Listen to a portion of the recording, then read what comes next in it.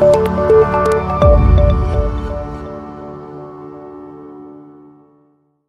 you're thinking about selling your business in the near future, here's a how to sell business in 2021, a very, very quick overview. There's a lot of details to go through.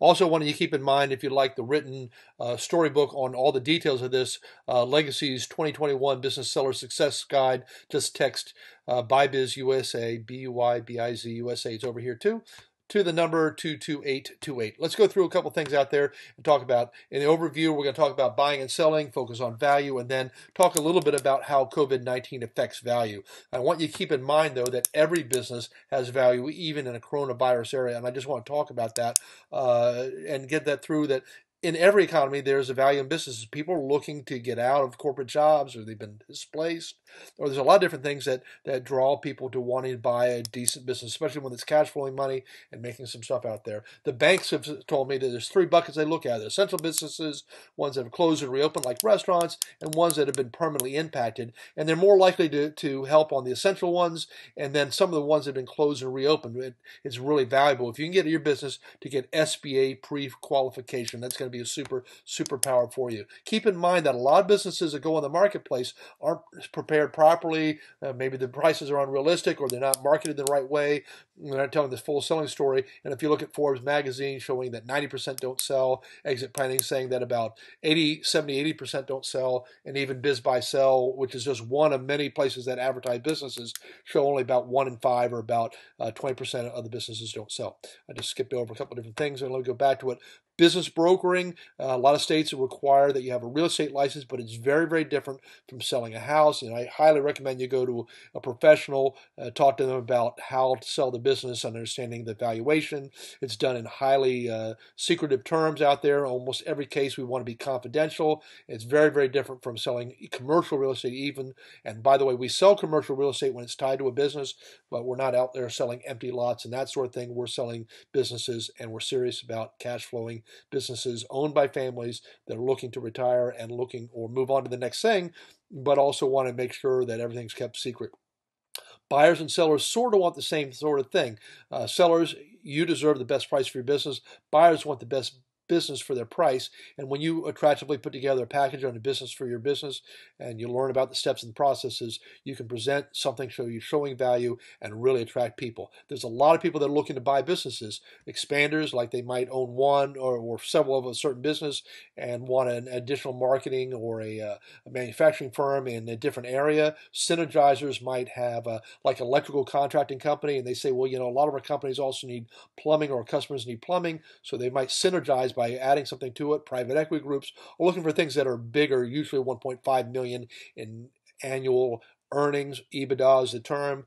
Enterprising veterans, people leaving the military. Thank you, veterans, by the way, for serving our country. Corporate refugees, that was me working for corporate America for 12 years before I started my company here in 2004. And then visa seekers, people that are coming from other countries that are similar to these two categories in a lot of ways, looking for great business. The 5 C's, confidentiality is important. Your creditors might say, hey, let's start not extending credit so long out there if you're selling your business. Chain of suppliers, you might want to be tempted to say, hey, anybody wants to buy my business or whatever, and suddenly they're sharing with all the different competitors that your business is for sale. Competitors might take advantage of the fact that they know your business is for sale and lure your customers to their stores saying, hey, they're going out of business or going away or whatever.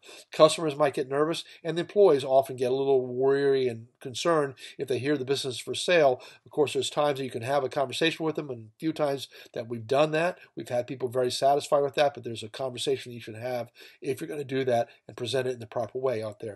People looking at buying a business and finding out how much you're going to sell business for is really key. The two key factors, people don't always measure it this way. They want to know how much your business has really made, and we know that tax returns and profit loss statements are designed to minimize taxes, and so many times we have to do what we call normalizing those statements to show the true value, right? Because you write off amortization, depreciation. You might be writing a check to your spouse who hasn't worked in the business in several years. You're doing a lot of different things out there that you want that minimize your cash flow on it. And then people are going to measure risk. risk. Like, how risky is it that I take over this business from her or him or whoever it is out there?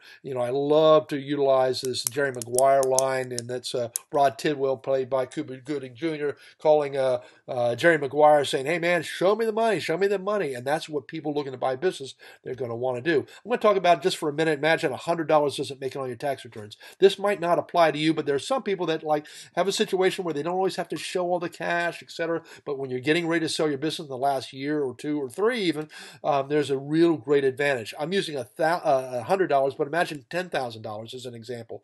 And let's say you pay 30% taxes. A lot of times you can end up paying far less than that, but I'm just keeping it simple out there. $100 times 30, or 10,000 times 30% is $3,000 that you save in taxes, and that's a whoopee, hooray! I don't have to pay that to Uncle Sam or Donald Trump or whomever doesn't need the money. On the other hand, if your business sells for 3 times the earnings and you held back $100, you'd miss $300 in earnings. Or if it was $10,000, you'd miss out on $30,000 that you could get for your business. So it's almost a 10 times ratio given these scenarios, and many times it's much more than a 10 times ratio. So as you get close to it, think about making sure all your cash shows up on your financials somewhere on the line. There's value drivers. So I'm just going to use a real quick scenario on a couple of different things out there, but I want you to imagine 2 businesses, same industry. Let's say they've been around for 30 years. They've been doing the same sort of, and they're in the same sort of industry, printing business, manufacturing, it doesn't matter. I'm keeping it simple, grossing $1 million and netting $150,000. So 2 businesses in that same bot, but this company has gone down, down, down in the last 5 years, while this one has grown from 200,000 to over $1 million in sales right now.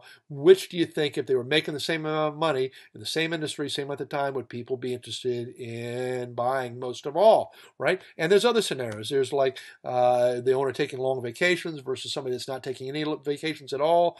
And I have a whole series on doing these just to talk about value drivers, one closely tied to the owner so that the owner is getting all the customers versus not, and it's the face of the customer, etc. So keep that in mind. When you're selling a business, and I do all these fish in the sea, there's literally thousands and thousands of businesses for sale, all saying the same thing: buy me, I'm making a lot of money, I'm really, really great.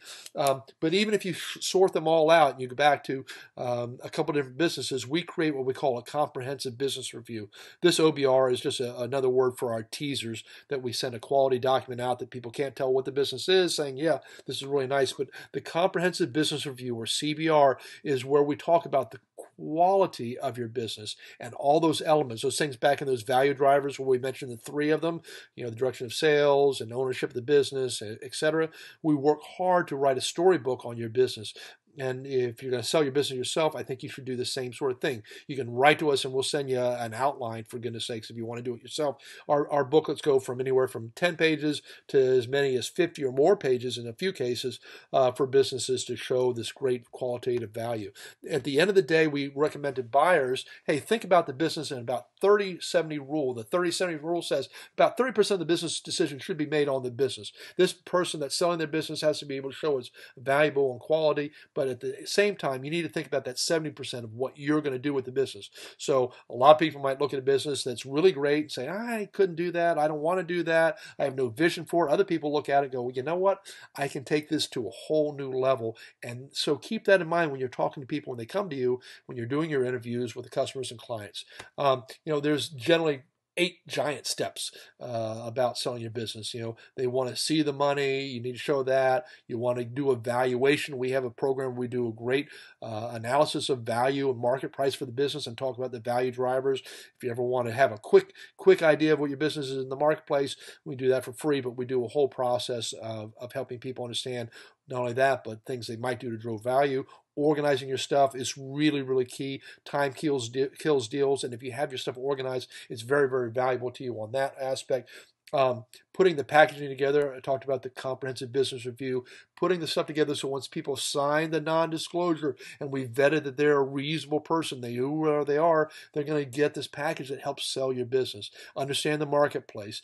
try and get your business pre-qualified. If you get an SBA to say yes to it, you save a lot of headache having to worry about, are you going to sell the business and finance it yourself, which most people say they don't want to do, but many times if you don't have SBA financing, some way the business has to be financed. There's a negotiation. That's what we help a lot with as well. And of course, there's a due diligence. You know, I said there's 8 steps, and this is even a short overview. There's probably about 130 some different steps we go through when we work with somebody, from first meeting them all the way to the process of closing. But I just want to give you an idea. It's a complicated process. If you want to try and do it yourself, that's fine. But keep in mind, this takes some time, takes a lot of tools, takes a lot of right websites, a lot of knowledge, and we provide value to help you with that process so you don't have to worry about it. You probably got a lot more things to do besides running your business on a day-to-day basis, but that's totally up to you. Look, we've had many success stories. I'm going to share with you a couple of them. This is one where a skating rink where most people think, oh, roller skating people have got to be not doing that anymore. In fact, when we sold this, about 2 weeks later, down in the 2 counties below us, one of the skating companies went out of business after 40 years because they said there's no demand in skating. We had a small market of potentially like 3 buyers. We had to reach all over the nation and do some direct mailing to find the 3 different top buyers. And so we got a competitive bid between 2 of them to take over this business. And if you saw the inside, you'd be amazed. But this company almost doubled in revenues the first year of operation, the way they did it. And they're a really special group out there. You know, we worked with this, which is a very special group of restaurants. We sold this particular one, the Irish pub, and I took this one with a rainbow going into it. This is my little Irish, pot of gold at the end of the rainbow type of picture. But this one, we had to go out and find a particular investment group. These people had 25, 30, maybe more restaurants. I don't remember. They had a Taco Bell franchise. They had some full-service restaurants in Washington, D.C., Maryland, and Virginia. They were moving down the coastline. And it was very, very unique to try and find the right person that could qualify to buy this business. We had an electrical contractor that had developed this incredible lighting company. And we got a chance to talk to them because they had been trying to sell their opportunity. They went to a commercial broker who was very smart, and he looked at the property and said, oh, it's worth X amount of dollars. And they said, well, what about the business? And he really didn't get into doing that. We went back and showed how we valued the business, accounted for the occupancy value, and then added to it the land, and we sold this very successfully to a really, really, really great family that moved to the area and needed something that was making strongly well over 6 figures, etc., and made a great success with that. Look, every business has a value, even in a coronavirus era, and I just want you to think about that. If you'd like to know more details, you got some questions, I highly encourage you to text BuyBizUSA to 22828. We'll say, hey, what's your email? And we'll send you this book, which is about a 30-page book on tips and ideas on selling your business, going to a lot more detail. Our website has been on the first page and the last page, BuyBizUSA, but our company is called the Legacy Venture Group, and we call it Legacy because we're concerned. We love working with businesses who care about what happens after the sale to the business. So Legacy has always been the driving value target in our name and our company. Oops, I slipped off of that slide. And lastly, I'll just bring this to your attention one more time. This is how to sell a business and share a legacy and get the best price. These were tips and ideas. This is Brian Stevens with Legacy Venture Group and BuyBizUSA. I would love to hear from you. By the way, I've done this live recording, but I did this in a real short format, and I went over things kind of quickly. If you got questions, if you got ideas how I can make this better, I love what I do. I created my company back in 2004 after spending a dozen years working with business owners and consulting, development, ideas, layouts from corporate America, and I really get a great pleasure in helping people sell their businesses and other people how to end up buying a really great business. So reach out, take care, have a great day, stay well and healthy, and thank you for paying attention. Take care. God bless.